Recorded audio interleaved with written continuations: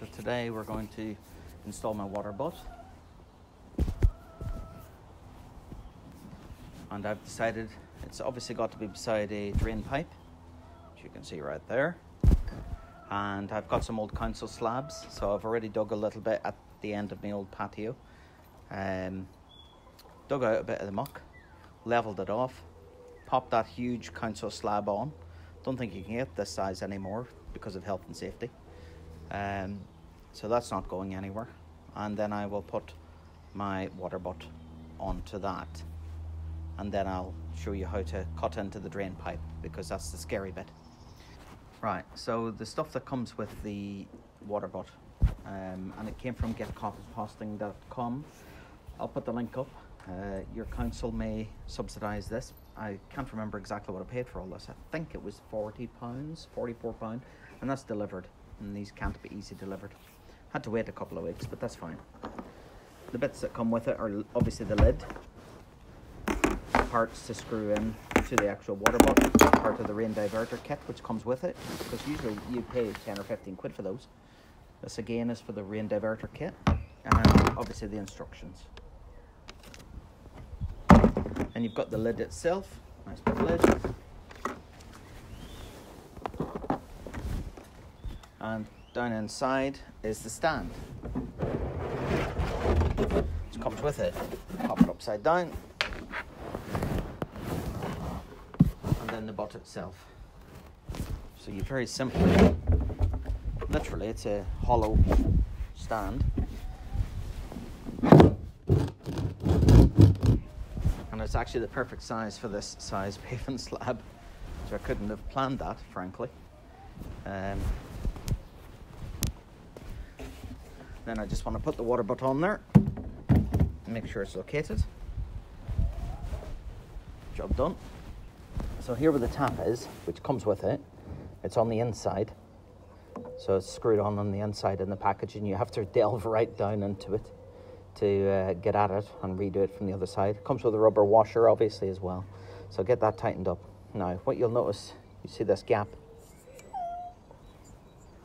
There's quite a large gap here, but that's so that you can get whatever you want underneath. So you can put the end of a watering can sat under there and just let any water out into it.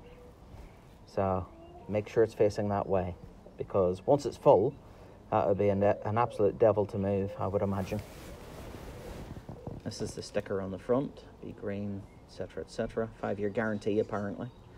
Water butt stand, rain diverter, and obviously the tap. Oh yes, and see here, hose fit tap.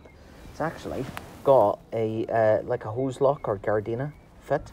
Let me just get that. So here's from my actual water tap out the back garden, and there you go. It actually fits. That's beautiful. So granted, it would need to be a lot higher for any pressure, but even so, I think that's pretty knacky. Whether I can use it for anything is another matter. Okay, so looking at the instructions, obviously ensure the lid is off the water butt. If your water butt is not pre-drilled, you need to drill a 25mm hole to fit the rain diverter. There is actually already 2 holes in it, so I'll just show you. You can see there and there. So it'll just be a case of popping. Don't know if you can see it because it's dark. Popping these out. So I'm going to push this out. Just going to need a bit of persuasion, but it is moving. Squeeze it and push it all the way around. Squeeze and push, and then finally, job done. That's a little blanking plug. That's my hole. So now I need to fit this, and the pipe. I'm just going to turn the water butt so you can see exactly what I'm doing here. So the instructions there say to push it from the inside with the washer on the inside, so you got to be careful with that. So that's this bit with it's like a sponge washer. So let's just put that there. That's very loose on there actually. And then being careful of the wind. Just put that on there. Make sure it's good and tight. Only needs to be hand tight. Don't, you know, good hand tight, but tight nonetheless. Don't use a wrench on it, for God's sake. I think that would knacker it. And then the next bit, have your tap forward. And as you can see, I've got plenty of pipe here. More than enough. Now it says a 30mm section. So now it says part C, position your water butt with the tap facing forward adjacent to the down pipe. If using a stand, place your butt on it, which I've done. A 30mm section needs to be removed from the down pipe. Mark the down pipe 10mm below the top of the water butt. Mark again 30mm below this point. Using a hacksaw, cut this section. Ooh, okay. So what's below the top of the butt? I guess that's the actual lip, literally. Yes, that's what it looks like on this diagram. Okay. Right, I've got my spirit level, which I'm just literally going to use to, it's pretty level, and that is going to be my first mark here using my faithful Sharpie.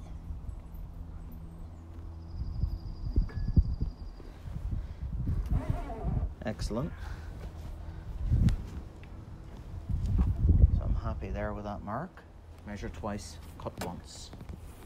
So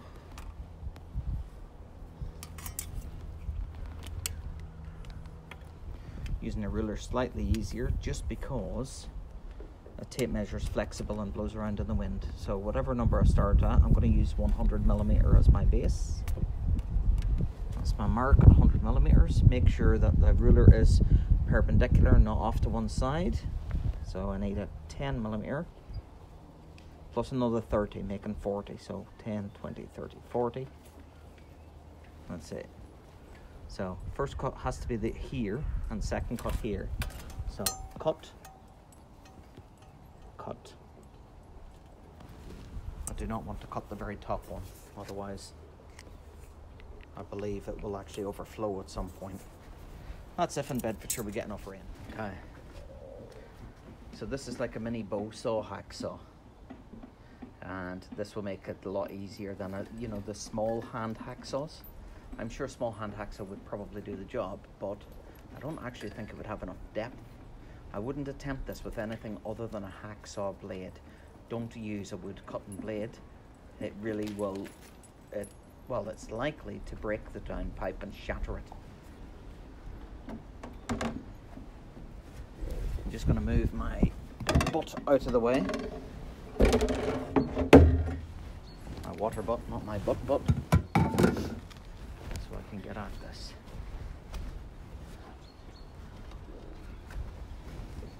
And hopefully not break anything.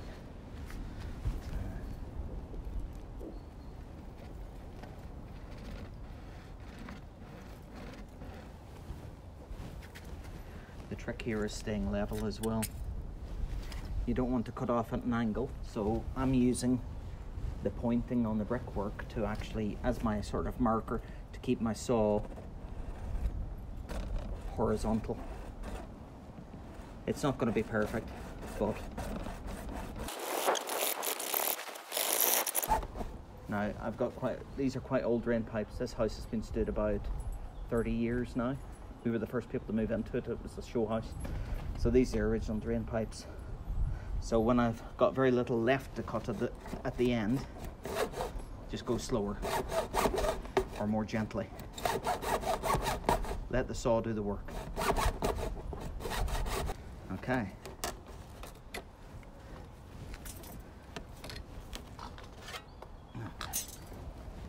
As they say, the first cut is the deepest. So now 30mm, just for clarity. Measure twice, cut once. Let's start again at 100 mil.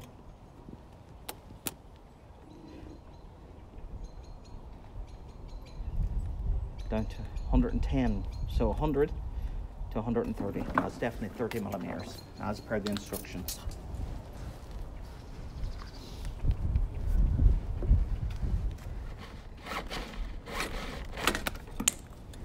Okay. There's no going back now, really. There's a bit of an angle at the back, I have to say, but I don't think it'll be too much of a big deal, I'm hoping. I hope. Let's go back to our instructions now. So we've done our sawing D. Now we need to fit the rain diverter body with the square end upright into the cut section. Okay. This is the rain diverter. Okay. So we need to put it that way up, not that way up, that way up. Now on the inside you can see, I hope you can see, it will, the circular bit will fill the inside of this. But what will actually happen is it will then, this should essentially seal on the inside of the top section, creating a puddle here. It's around about 20 mil deep. So there's a 20 mil ring up there. So then as that fills, it will then go into the spout and into the water bottle. Anything over that will just then overflow back into the bottom pipe. So that's essentially how these work. Okay, it's not just a case of sticking a hole in the pipe and hoping it just come out that pipe instead of actually into your drainage. You need to get that into that, and there's a gap because there's a little ridge about there to there to get into that gap. So I have actually undone one of my clips at the bottom of the drain pipe. Ideally I should have probably undone another one further up, because what has happened is at the top end of the drain pipe, it's the whole thing slid down. So now the drain pipe isn't connected at the top, but that's okay. This will give me enough room to maneuver this into place now by pushing it up, bringing it to one side.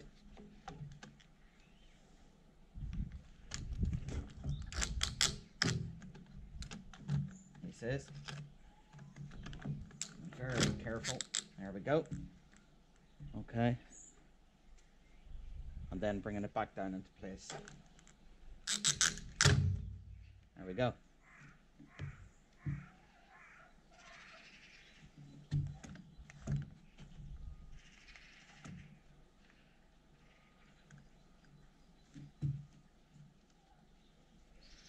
There will of course be another challenge at the top end, but one thing at a time. So now I'm hoping you can see, if I use the lines of the bricks, you see there's a slight difference. So you can see that easily, can't you? So that's obviously so that the water flows downhill.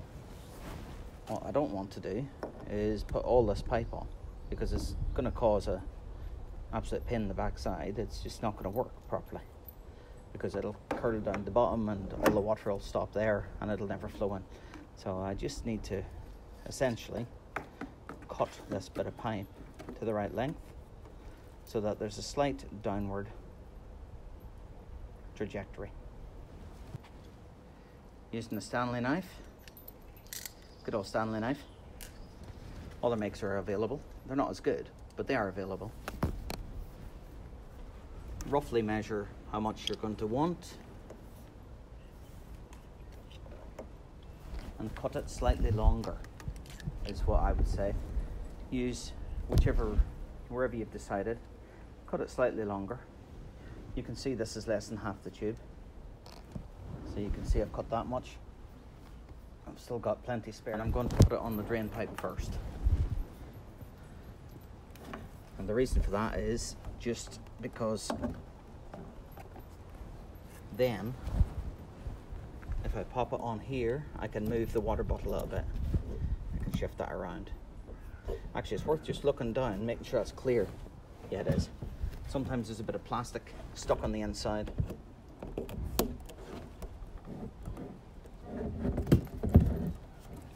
What you can do is you can warm these up and make it more pliable, because it is quite cold today. It does take quite a bit of force, and remember to push the water butt towards the drain pipe. Don't pull this, otherwise you're going to break something.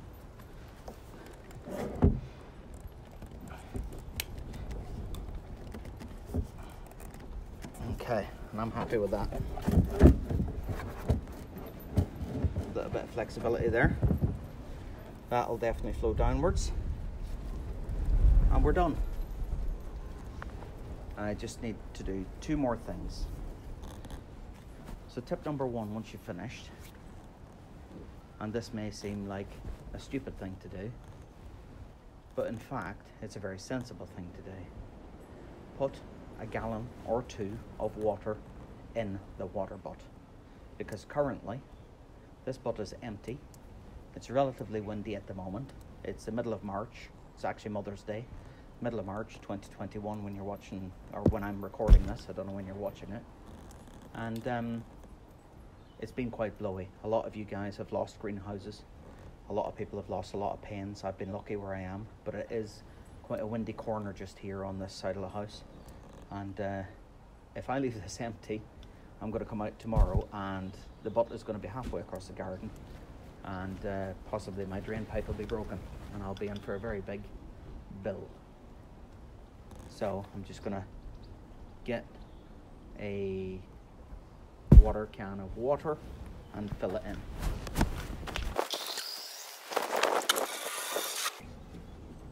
There we go. That's 6 litres. According to the Wilkinson watering can, it's 6 litres. So, and it's very bottom heavy obviously now. So there's no way that should cause any problems. And that's it. We're done. Oh, I'll put the lid on, because I suspect there's a way to do it. Yes. You see these notches? Actually, there's a big arrow for some reason, but these notches, they must. There's 3 here too. Look. So I'm assuming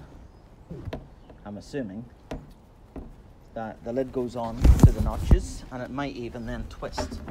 I'm not sure if it'll twist. Does it twist? Yes. So twist it about 90 degrees, and it won't fall off. Yeah, good little design, man. I'm pleased with that. Okay, now I'm done. Just need to tidy away my tools, and we're sorted.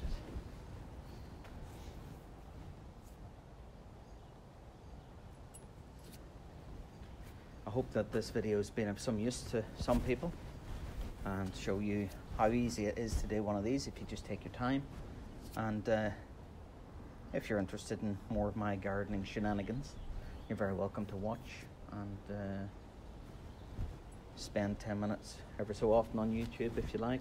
I'm not forcing anybody to subscribe or to watch these. You get something from it, good for you. I get something from it just from making them, so if nobody ever watched them, I'm not that bothered. Anybody want to see my chickens?